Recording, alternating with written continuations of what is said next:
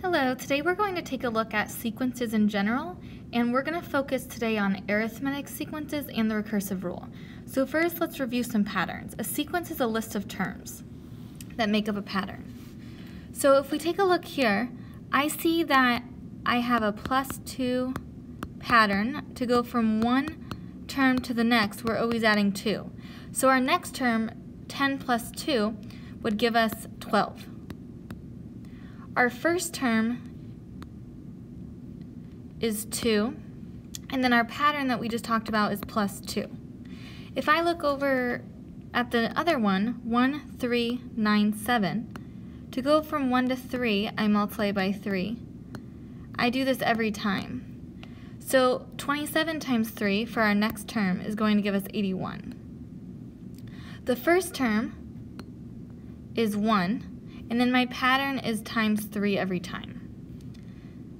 So we're going to take a look at some vocabulary. So a string of numbers created by adding the same number each time is called an arithmetic sequence.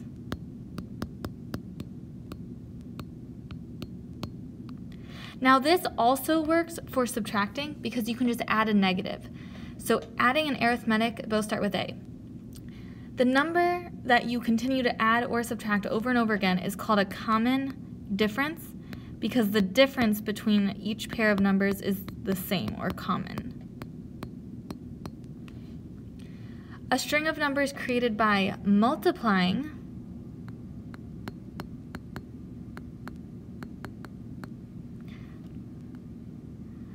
by the same number each time is called a geometric sequence. The number that we use to multiply every time is actually called a common ratio. And the reason we say multiplying is because even if we're dividing, you could always multiply by a fraction. So you can always multiply by the reciprocal. Dividing by 2 is the same as multiplying 1/2. Divide by 3 is the same as multiplying by 1/3. So first we're going to determine whether each sequence is arithmetic, geometric, or neither. If there is no common difference or common ratio, then it is definitely neither. So taking a look at this, I have 7, 10, 13, and 16.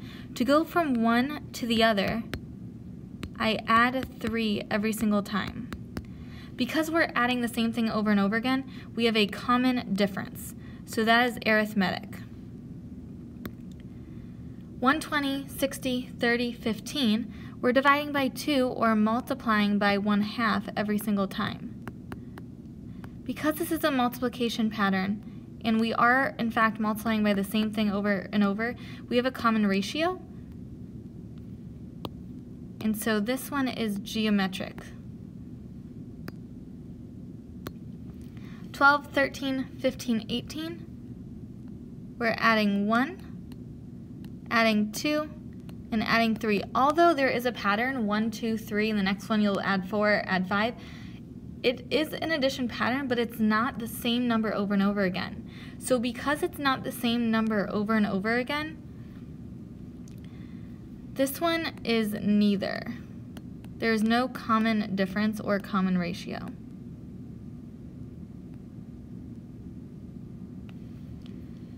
Then we have 1, 5, 25, 125. To go from one to the next, I can multiply by 5. So because of this multiplication pattern, we do have a geometric sequence. 65, 60, 55, 50. We are subtracting 5 or adding a -5 every single time. So we have an arithmetic sequence. Lastly, we have 150, 200, 250, 300.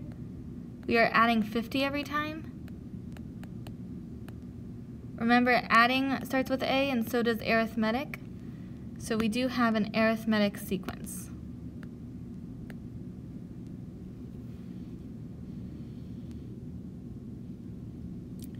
So in words, for an arithmetic sequence, how can we find the next term? So for example, the second term, we can take the first term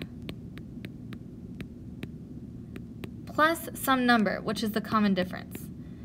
Then we can take the second term and add some number to get the third term. Then for the fourth term, we take the third term and add it to some number. Fifth term, we take the fourth term and add it to some number. So in general, to get the next term, to get any term, we need the previous term, previous means the one before, plus a common difference, some number.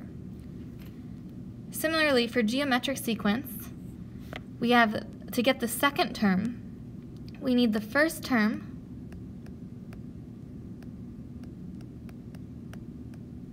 times some number.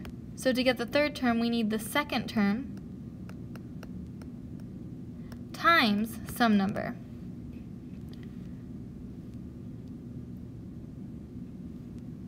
For the fourth term, we need the third term times some number. And then for the fifth term, we need the fourth term times some number.